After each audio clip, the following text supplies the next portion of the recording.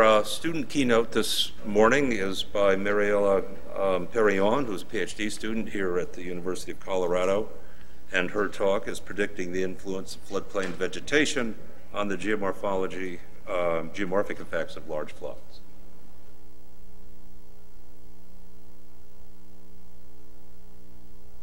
I'm getting it, yeah. Okay, that's fine. You know how to run that. So it's forward, backward, and then the laser pointer in the middle. And I just, not PDF, but the other one. yeah, actually, and you have AVI movies?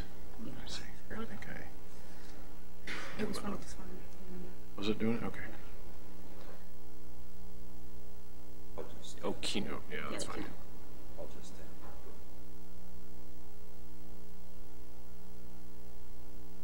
Let's see what You happens. can try, yep. Cool.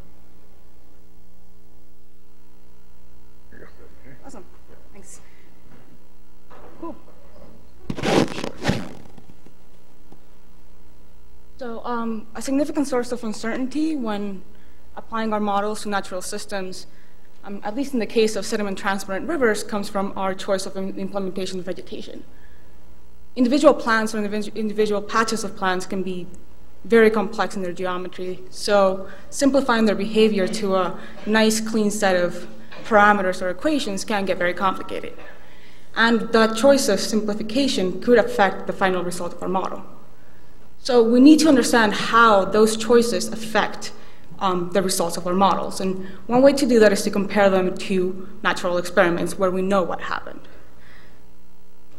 So choosing that simplification will depend, of course, on the scale that we're looking at. So if we want to model a whole reach of river, that image is about 3 kilometers across, vegetation could maybe potentially be simplified as one big carpet of green something. But if we look in more detail, we can see that actually there is some variability in that big green mat of vegetation. And if we look even further, we can see that, well, it's not totally uniform, and there's different types of vegetation. And if we look even further, we can see that, well, it's actually just a big jumbled mess of cylinders that are not the same diameter and don't have the same spacing. So we need to understand how much we can simplify and ignore the processes at the lower scales to model at the larger scales while still preserving the final results. And as I said, one way to do that is to compare it to natural systems. Our goal is to develop a model that can predict the effects of a flash flood on a sand-bedded river with a vegetated floodplain at the scale of whole reaches. And for that, we have chosen a natural experiment on the Rio Puerco in New Mexico. So I'm first going to show you some data we have from that site, and then quickly give you the structure of our numerical model, run through some numerical experiments that indicate what level of complexity we might need, and then show you some simulations of what a flood looks like in our model on the Rio Puerco. Okay, so the Rio Puerco is an incised arroyo in central New Mexico with a fine sand bed and that really nice uniform geometry with banks that are lined with vegetation. We are interested, on a 24-kilometer reach on the lower Rio Puerco, which is, oh, come on, there we go. The banks of the arroyo used to be lined with sambar willow, which is that light-colored vegetation that looks like that. And behind that, and on bands along the floodplain, there's a lot of tamarisk, which is a really dense, invasive, woody plant that looks like that, and you can't actually walk through. Because tamarisk is invasive, in 2003, the local government came in and sprayed herbicides on 12 kilometers of the river, right there, and killed everything, both willow and tamarisk. And then in 2006, there was a big flood. The area that was sprayed saw extreme erosion with a channel locally widening, doubling in width, and the back walls of the arroyo in places migrating up to 20 meters. All of that sediment then moved downstream and deposited on the downstream reaches where vegetation was still preserved. And you can see there that's a tamarisk, and all of that is new sediment from that one event. From now on, whenever we look at the Rio Puerco, we're going to look at specifically that little area right there. So what makes this a wonderful case study, apart from the fact that the only variable that changed is the density of vegetation, is that we have two airborne LiDAR data sets for that area just downstream of the Spray Reach that bracket that 2006 flood. And from that, we can get a measure of exactly what happened during that one event. So we did a differencing study, and that's a small area. And what you can see that it's in blue, aggradation, and in red, erosion. So we have a very detailed image of what this flood did to that landscape. And comparing that to what we know about the vegetation, which mostly comes from aerial photographs, we can get some idea of how vegetation affected those patterns of sedimentation. And I'm not going to go into much detail, but what we found is that, in general, aggradation occurred where there was vegetation, but there wasn't a very strong correlation between the thickness of that aggradation and the density of vegetation. If there was more than about 25% coverage of vegetation, sediment accumulated. What we did find, however, was that there's significant correlation between the variability in that sediment thickness. So the mean is the same, but it is a lot more variable when it's in tamarisk than when it's in willow. So there is some process that's inherent to the morphology of those two plants that is affecting those patterns of sedimentation. So when we develop a model that should predict the effects of this event, we need to, in order of increasing complexity, hit the high water marks, so hydrodynamics should be good, reproduce in bulk the changes that we saw in the Rio Puerco, both in patterns and in volumes, and then hopefully start matching those scale patterns of aggradation. So, if there's vegetation somewhere and we see a certain amount of aggradation, our model should be able to match that. But what we really want is to be able to match that local variability that we see within the tamarisk but not the willow. If we are able to do that, then our model can actually reproduce what's happening in reality. So we're building a morphodynamic model to simulate these processes. And it is built on top of the existing hydrodynamic model in NUGA, which simulates a depth average flow and was developed to simulate tsunamis, so it handles those sharp waves of a flash flood really well. On top of that, we built a sediment transport model that treats erosion and sedimentation separately. And this is important because it means that we don't have to impose a transport capacity. In the Rio Puerco, it is known that it can carry very high sediment loads, so this is important. And there's also now a vegetation component which treats areas that are vegetated as fields of cylindrical stems that impose some drag on the flow. The complexity that we're putting into this model comes from a collection of sources and sinks of momentum that we're considering in our model.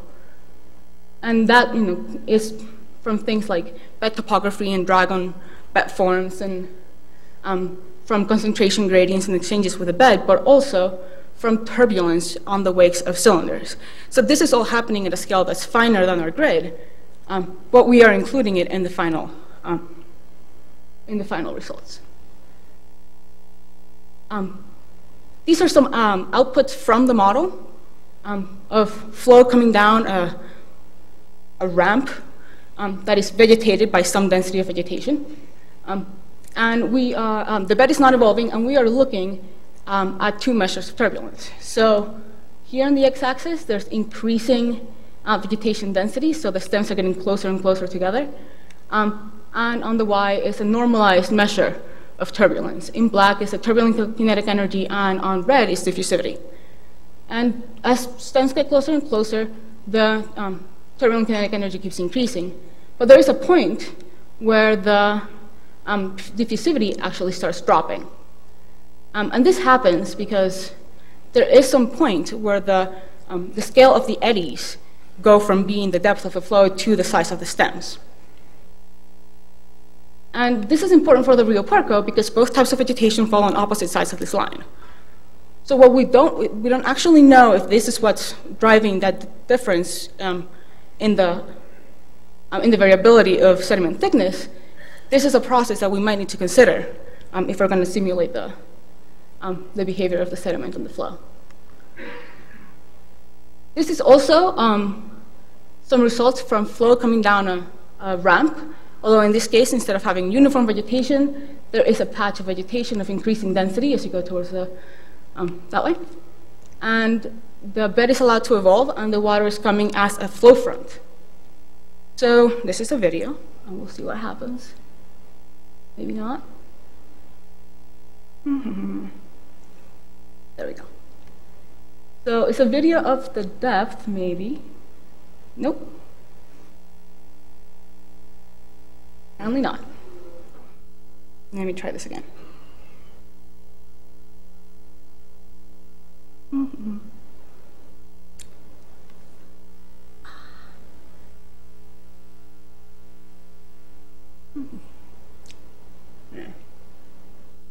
Darn it.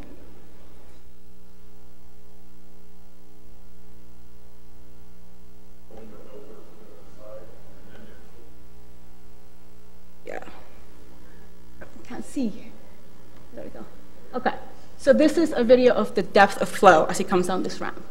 And it's not terribly exciting, but what you can see is that when the vegetation is denser, their water is piling up more on the upstream side than when there is no vegetation. On shaded relief behind the depth, you can see that there has been some erosion behind the vegetation. So what's happening in this case is that the vegetation is increasing the energy slope, and that's driving flow to move around the patch and increasing erosion.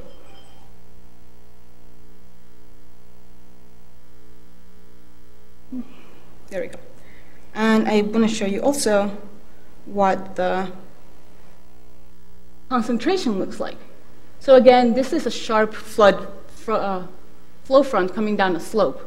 So the water has a really high concentration right at the front.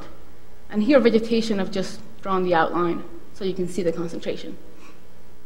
So before we even start the movie, you can see that the concentration is actually refracting right at the edge of the patch. And when it gets very, very dense, it's effectively stopping sediment from going through and just piling it up right at the front. So when I play that, what you can see is that the concentrations at the upstream end at the very highest densities are really, really high, while sediment at the lowest densities are just flowing through. So in this case, effectively, we are starving the area just downstream of sediment. And this all comes from differences in the stem spacing that are not that high, go from, it's basically half a meter, which is a variability that we might see in the field and average to a single number.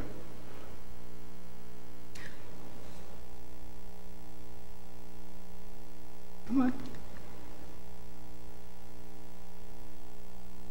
So I wanted to end by showing you a simulation of what a flood going down the Rio Puerco looks like with this model. And while I haven't actually proven to you that this is exactly the right level of complexity that we need to simulate these processes, I think at least we have a hint of the need for these sources and sinks of momentum and the need for spatially variable vegetation. Here on the left is the topography is going to run over. The relief between the bottom of the channel and the arroyo, the valley surface is about 10 meters. And there is the vegetation pattern, so we're imposing on the flow. And you just have two categories of vegetation which have some generalized values. So again, I have to get out of here, find the video.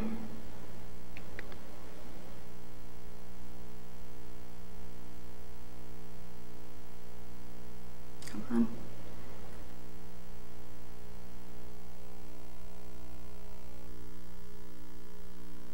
So this is a video of the flow depth. It's about 5 meters, 5 minutes of flow. And the first thing that should come out is that, well, it's just running down the channel where there's no vegetation. And I'll play it again, going much more slowly on the floodplains. And it's not coming as a plug flow, but it's following some path as it tries to skirt the highest densities of vegetation as it makes its way downstream. And here on the final image, you can see that there are areas right next to the channel where the vegetation is actually very dense, where there is no flow, because it's just taking the longer path around to avoid the size densities.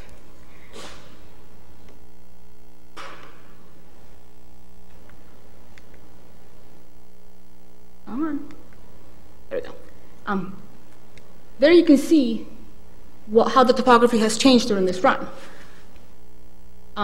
Most of the erosion concentrates along the high arroyo walls, just like we see in the differencing, and the position occurs primarily in the channel and on the floodplain in areas of very dense vegetation. This matches really well with the differencing, although with only 5 minutes of run, it's not a very strong conclusion.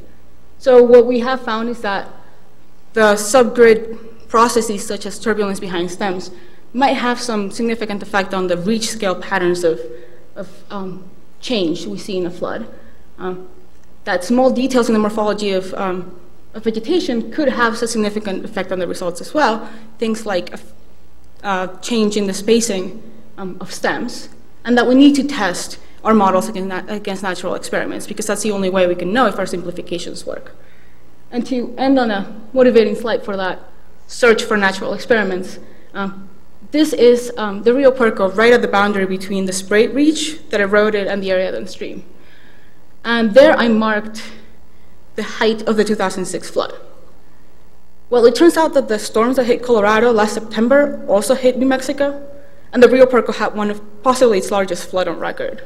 We don't know because the gauge got washed away. That's Irina, and her arms are at the high water mark for the 2013 flood, which I'm going to mark right there.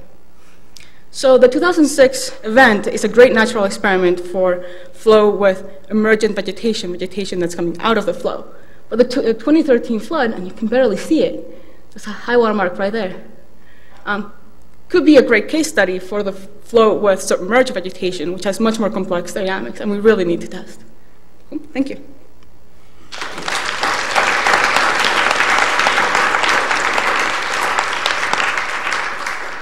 Time for one question.